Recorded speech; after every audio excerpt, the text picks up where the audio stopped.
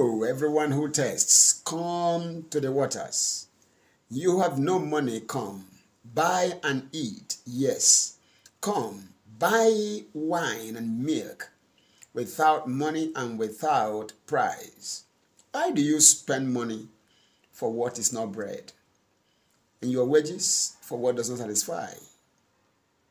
Listen carefully to me and eat what is good, and let your soul delight itself in abundance. Listen carefully to me, and then you will eat what is good.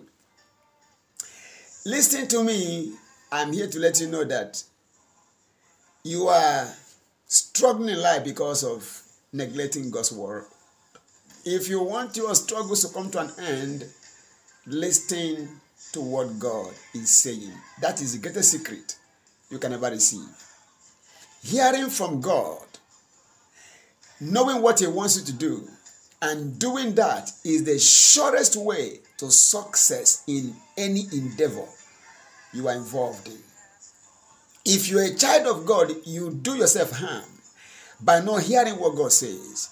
My prayer for you is that no matter what others do, you will listen to Him and hear Him and do what He says, for that is the secret of the wise.